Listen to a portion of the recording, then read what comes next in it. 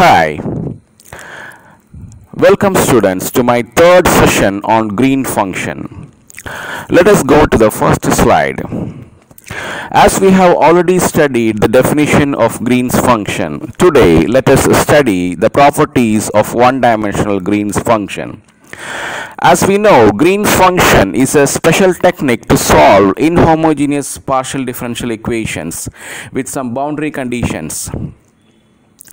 Okay, as we know that the definition of the Green function, the basic property says an operator L operates on a Green function G will produce the Dirac delta function delta x minus t. The Dirac delta function is 1 only at x equal to t, and all other points of x it ceases. Now, let us consider the Sturm-Liouville operator, SL operator, which is given by d by dx px d by dx gx plus qx dx is equal to delta x minus t. Now, if you expand this, coming to the next slide, I am using this equation, that is the Sturm-Liouville equation, and integrating on both sides of this equation for a small interval from t minus epsilon to t plus epsilon. So that becomes integral t minus epsilon to t plus epsilon d by dx px d by dx of gx plus integral qx gx equal to integral delta dx. Epsilon is a small quantity, hence RHS is 1. Taking the second part as 0, so the right hand side is 1 because epsilon is a very small quantity. That means if you, as we know, delta is 1 at x equal to t, since epsilon is very small, so that means x is very close to t, and you can approximately take delta as 1. So the right hand side of this equation is 1, and in the left hand side the second part is taken as 0, because as we know that again the concept, the limit tends to 0. The second part is nothing but the value will become, because the same value you have to subtract it, and that will become 0. This first part is undergoing integration by parts, and that will give you p of t plus epsilon dg by dx plus minus p of t minus epsilon dg by dx t minus epsilon, that is equal to 1.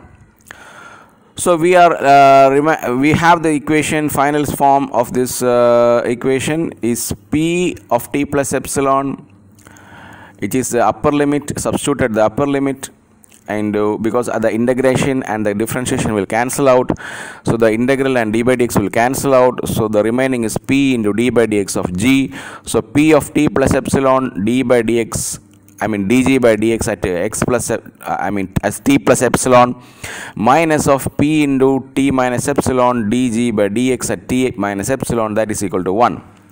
Now when we put the limit epsilon tends to 0, coming to the next slide, p can be taken outside, p into dg by dx at t plus epsilon minus dg by dx at t minus epsilon equal to 1.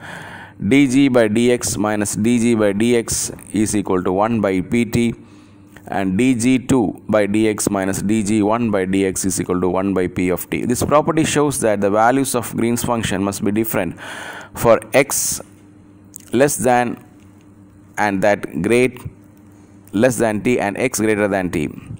So since the right hand side is non-zero, the left hand side is also non-zero. That means the first derivative of Green's function at the two nearby close points are not equal. So that means they are different.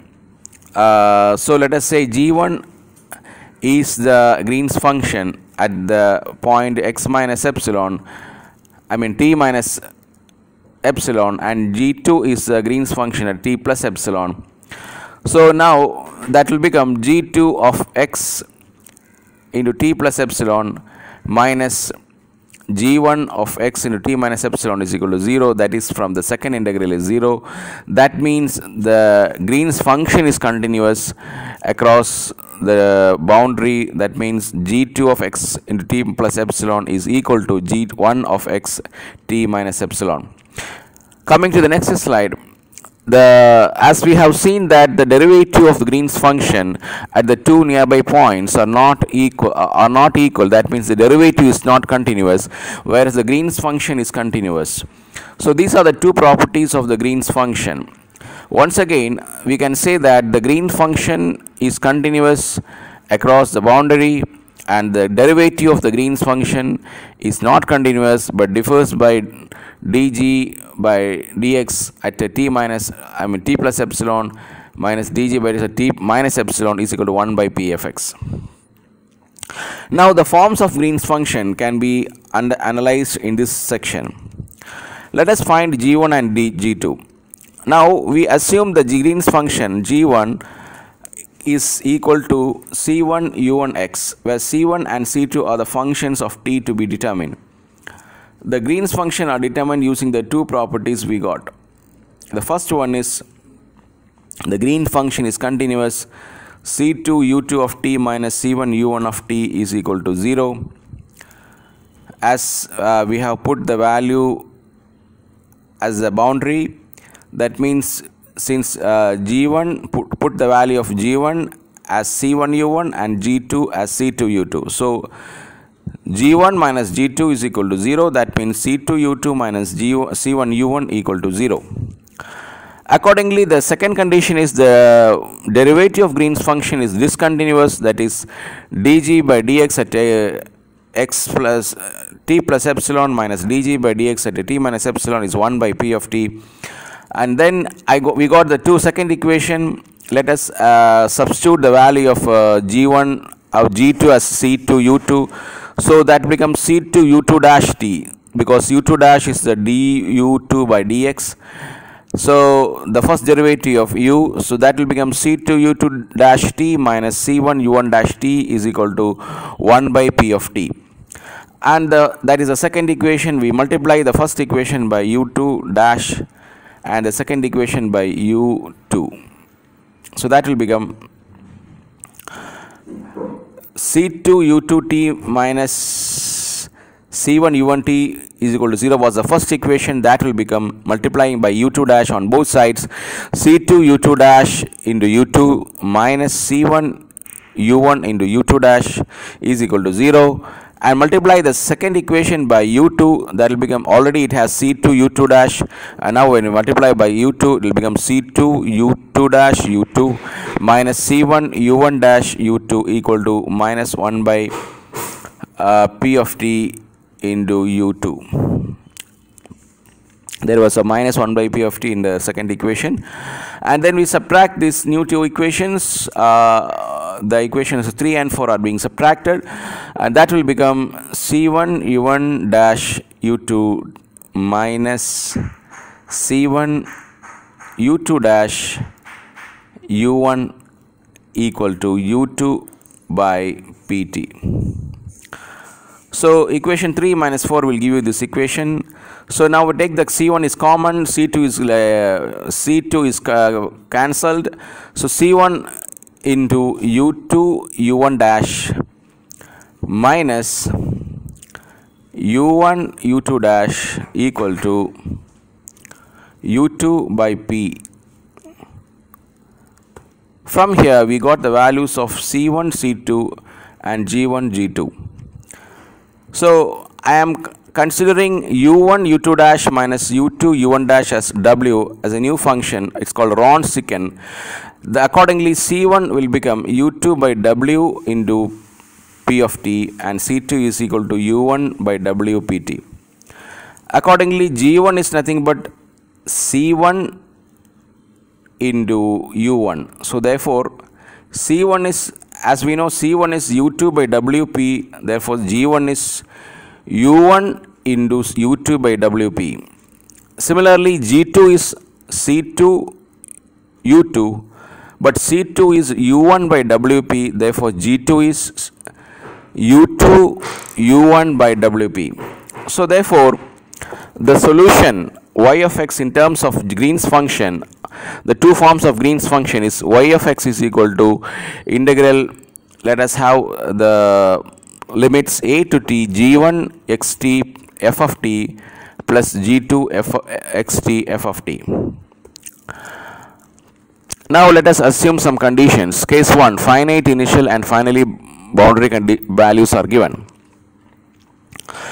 Now if I have a differential equation and the boundary conditions are given, we can use the Green's function method to solve this equation. Let us have the Green's function for the operator d square by dx square with the boundary conditions y of 0 is 0 and y of 1 is equal to 0. So for the homogeneous equation d square y by dx square is equal to 0. Next slide. So that means dy by dx is a constant. If I integrate it, you will get y equal to x plus b. And as the boundary condition says that y of 0 is 0, which means we put in this y equal to x plus b, that will become 0 equal to a into 0 plus b. That means 0. That means b is equal to 0.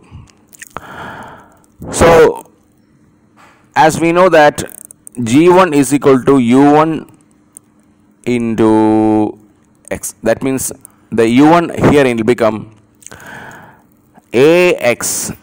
That means we have b is equal to 0. The expression for y, the second term is 0, therefore we have only the a is non-zero, therefore the remaining is a. So that is what u1 is equal to c1 into t. That means u1 is at. So c, instead of c1, a comes. If I differentiate u1 with respect to t, that will become just a. So at, if I differentiate, will become a. So u1 dash is a. From the second boundary condition, y1 is 0. So put again y is equal to 0 and x equal to 1 in this equation, y equal to x plus b. So that will become 0 equal to a plus b. That means b is equal to minus a. So u2 comes to the second corresponding to the second boundary condition. u2 is nothing but ax minus a, because the function y is represented as ax minus a, because b is equal to minus a. So accordingly u2 of t also will become at minus a, u2 dash x will become a. Therefore we can start the Wronskian w is equal to u1 u2 dash minus u1 dash u2. So that is nothing but substitute the values of u1 and u2 dash, and u1 dash and u2 will get a square. So g1 is defined for below x less than t. g1 is u1 u2 by Wronskian w. So that means u1 u2 by a. Therefore what we get is x into t minus 1.